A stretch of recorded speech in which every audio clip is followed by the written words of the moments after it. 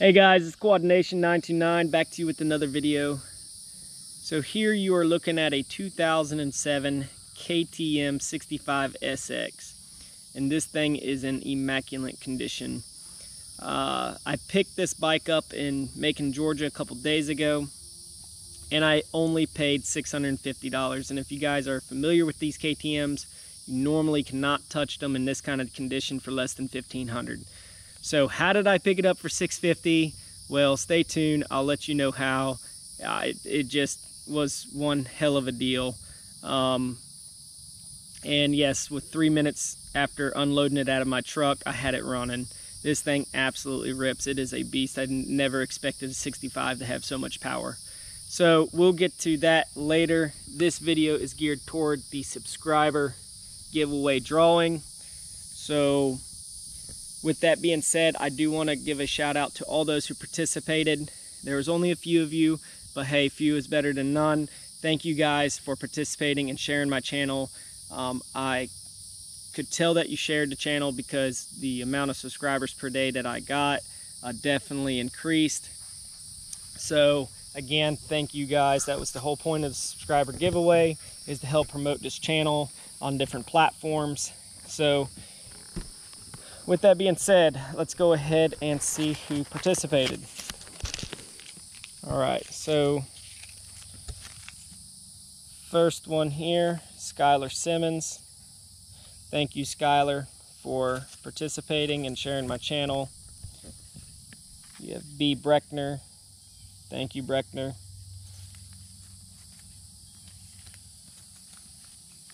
Yeah, Brian J. 1, 2, 3, 4, 5, 8. Thank you, Brian, buddy, for sharing my channel. You have Jason Watts. Jason Watts has been a fan of this channel since the beginning. He has continued to support me by promoting me and sharing my channel on several different platforms. So thank you, Jason Watts, for being a crazy fan of mine, a crazy fan of the channel. So we also have QuadNation913. Now, QuadNation913, I know you guys are saying, well, that's pretty close to yours. It is. It's a buddy that does ride with us. He asked if he could keep the same platform, QuadNation, and just change up the 3 digits at the end. So he went with QuadNation913, and I told him that was fine. So with that being said, let's go ahead and mix these up. I'm going to turn the helmet away from me. You'll notice that this film is not cut. So as far as it being as true to just as far as it being honest and a true drawing, that's how it's going to be. So let me scramble these up. All right, I got the lucky one in my hand. Let's see who it is. Jason Watts.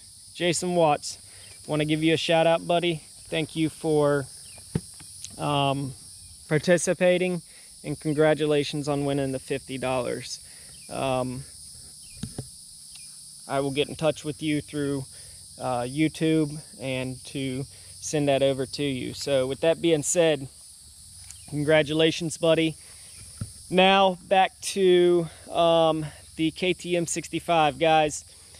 This thing is an absolute beast. So how did I come across this? Well, guys, look at Facebook listings.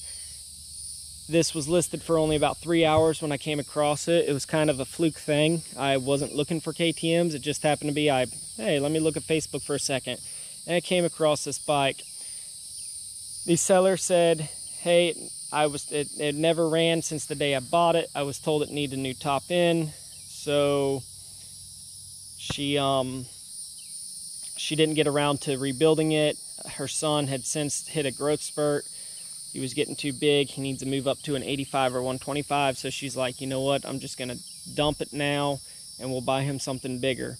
Well, when I got it home, and just to go over a few things, me being somewhat mechanic savvy, first thing I'm thinking is, well, does it have compression or is it locked up? So when I got to her house, I noticed that it had compression and it was not locking up. So I knew that it had to have been fuel or spark at that point. So when I got it here to the house, I kick-started it several times while off to make sure that the bottom end wasn't going to jam up. And it didn't jam up, and I noticed it had good compression. So what did I do? I looked at the spark plug, make sure that it was intact and on the spark plug cap, and it was. At that point, I looked at the fuel, and I noticed there was no fuel in the fuel lines. So I turned the petcock valve on, and fuel dumped into the carburetor, and bam, it fired up. I did drive it just up and down my driveway right then, or I rode it up and down my driveway. It seemed fine, but I noticed that it did seem a little boggy. So I parked it. The next day I got back on it, fired right up, but I left the choke on too long and I ended up fouling the plug.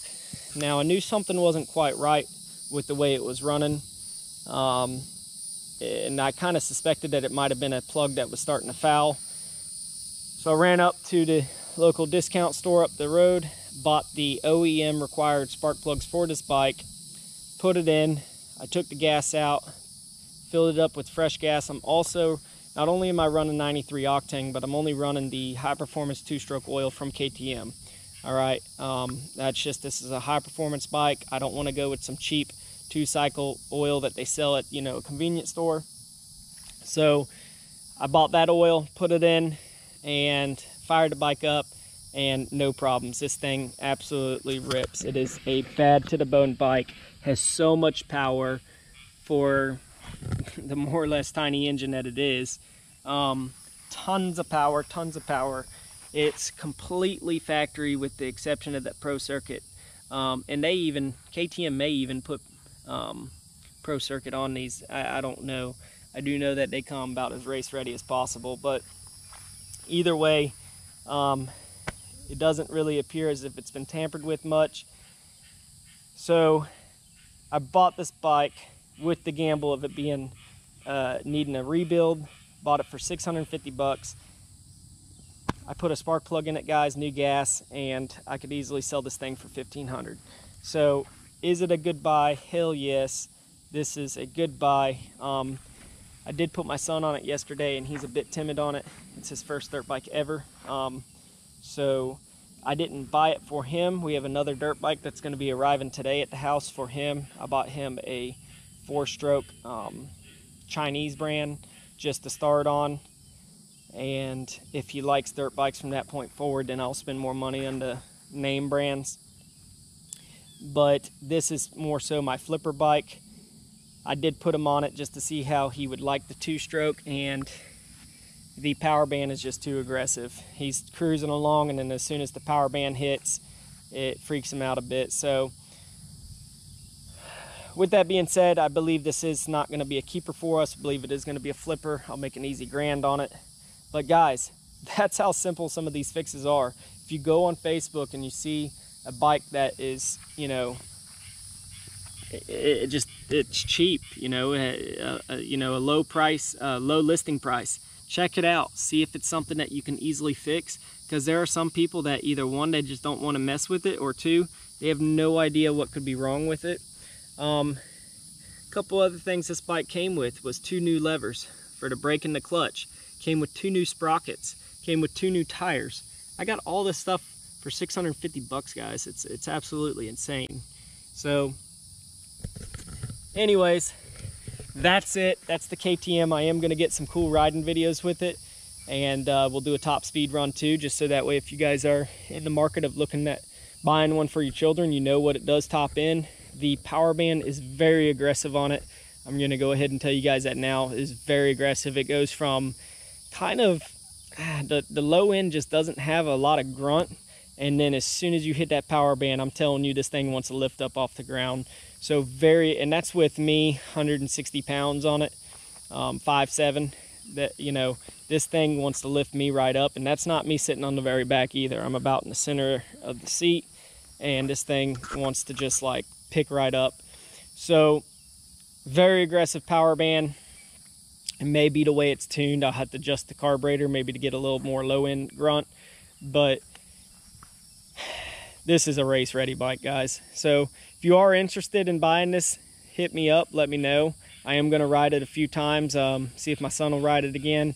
I'm going to ride it a few times just to get some good videos so you guys know what to expect from a KTM 65. The clutch on here is able to handle me at 160 pounds.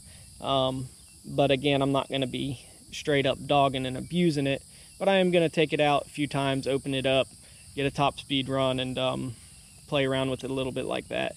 So if you're interested, hit me up, let me know if you want to buy it. It is in mint condition. The only wear and tear that I notice at all on it is the side frame here. It's got a little bit of the black paint chipping off, but if you know any bike that's painted on the frame there, after just a couple years that paint starts to peel off anyhow.